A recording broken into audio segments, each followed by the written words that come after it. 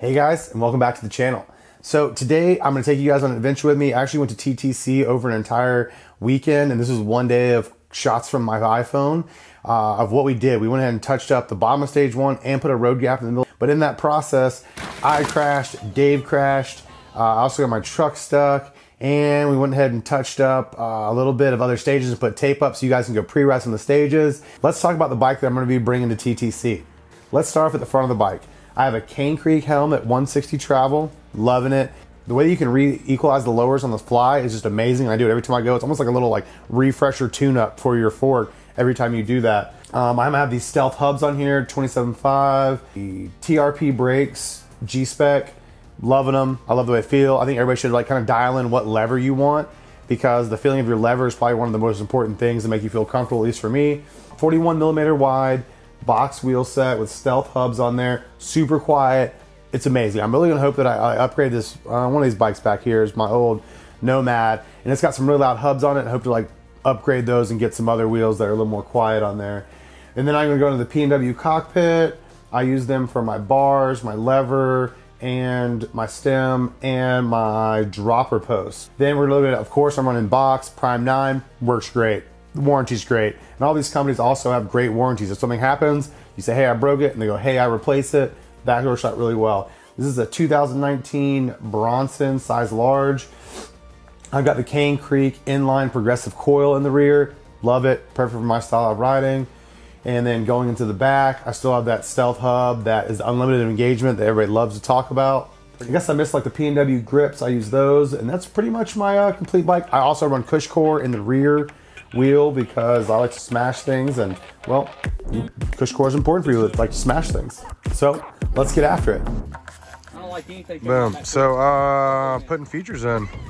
TTC's getting some upgrades for the enduro. Definitely devoting some good time to turning TTC into something a little more than off-roading. It's gonna be off-roading for mountain bikes and MX vehicles.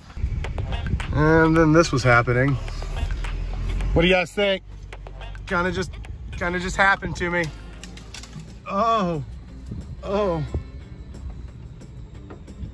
We skipped over some of the filming of stuff, but I was super stressed. I just got my truck stuck. And when you go to TTC, you'll understand what I mean by I probably shouldn't have took my truck up there, but I was really thankful for these guys at the Rock Quarry came and pulled me out. Trail Pup, the Rock guys, thank you. Thank you very much, guys. So yeah, I definitely had to get pulled out by a monster truck at the Rock Quarry at TTC, but this is the things I'm doing for you guys to make sure you have a great event. We're putting in some wood features. Hope you guys make it out.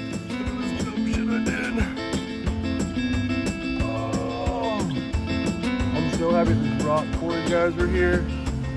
I mean, Seth had a story about a guy named Pig got him out of somewhere. This is kind of what went down.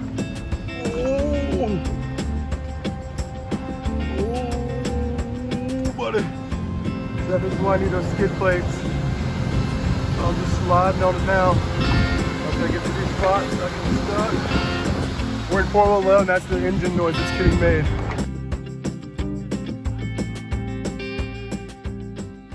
So here is the road gap we built. It's actually pretty good sized road gap. I would say it's 20 foot by 7 foot, give or take. But we go ahead and pull out the measurements, and it was right there at 21 feet, and then 7 foot high drop. What's going to happen? Boys, I'm about to fucking sand it. Oh! If you're willing to go trail speed, we want to build features that are 20 foot gaps, 7 foot drops, but are utilized at trail speed, because that's what everybody wants. Somebody wants to have to really kill it at a feature or have to slow down for one. Keep us at trail speed and keep us moving, and that's what we're trying to do for you guys in these races and these features that we're building. So one of the things we're going to highlight here is that there's many different lines you can hit on these features. It's not all about just hitting the biggest feature. We want to make sure everybody's having a good time, everybody's able to hit the features.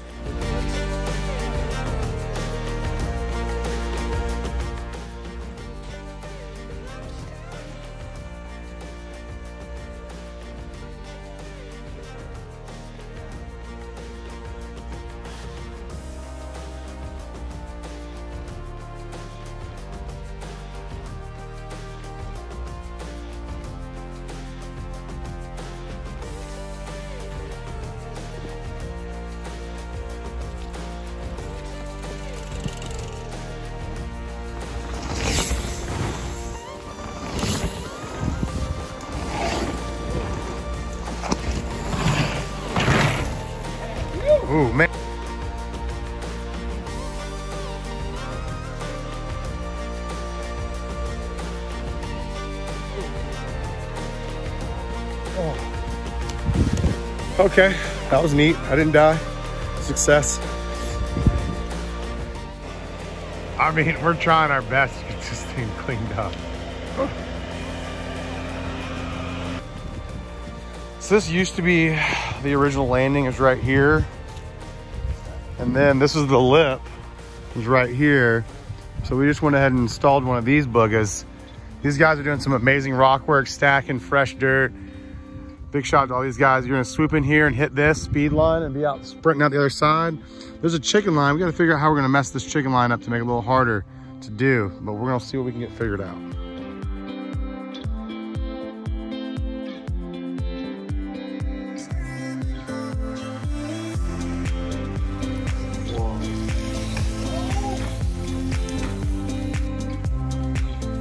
And we want to give you the opportunity in the safest environment possible, so that dude. we, you know, you're in good hands. And you gotta have a good time, and you don't have to send it super big. You know, let the guys that are like really after it, let them send it big. You have sent it and still have a great time.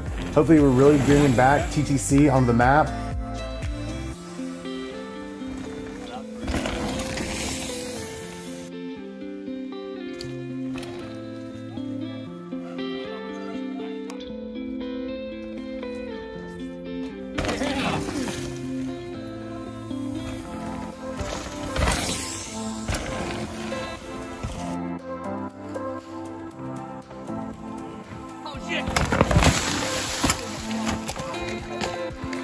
Yeah.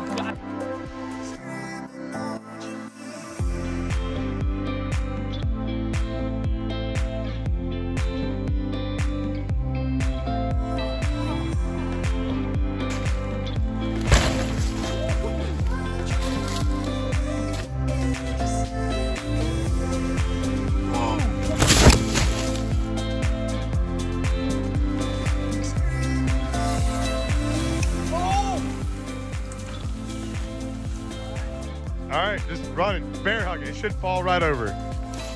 Who's ready to start this go nuts? I am. Well, you are. Oh, want to do this again? Yeah! Holy shit! Dave ain't playing no games today.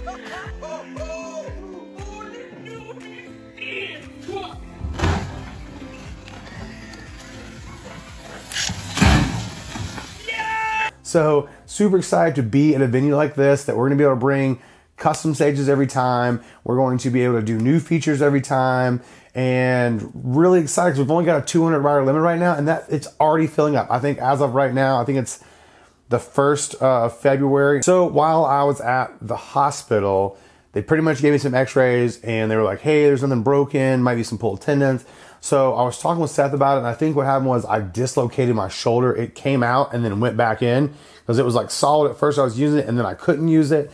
And now I'm like 2 weeks out from that, and I feel like I have pretty good range of motion. It just hurts a little bit, the back top here. I feel like I slid, smashed a rock, popped my shoulder out. Now I got back up, it popped back in. It was just super sore, but now I've messed up both my shoulders. So sleeping on my sides isn't as fun anymore, but I'm sure I'll be back in like 2 weeks because that's what I do. I bounce back. TTC is an amazing venue to be a part of. It's somewhere you should go check out and visit. They're on an honor system. It's actually, you show up and you put your money in the box and sign your waiver. So the new job. So I'm a race promoter for Go Nuts, and like working with Dave's been amazing. We've been really good friends for about like 3 years now. And we just really connected, and we really waited for an opportunity to where we actually could work full time together. Pedal a little harder. Don't touch the brakes. Don't forget to subscribe.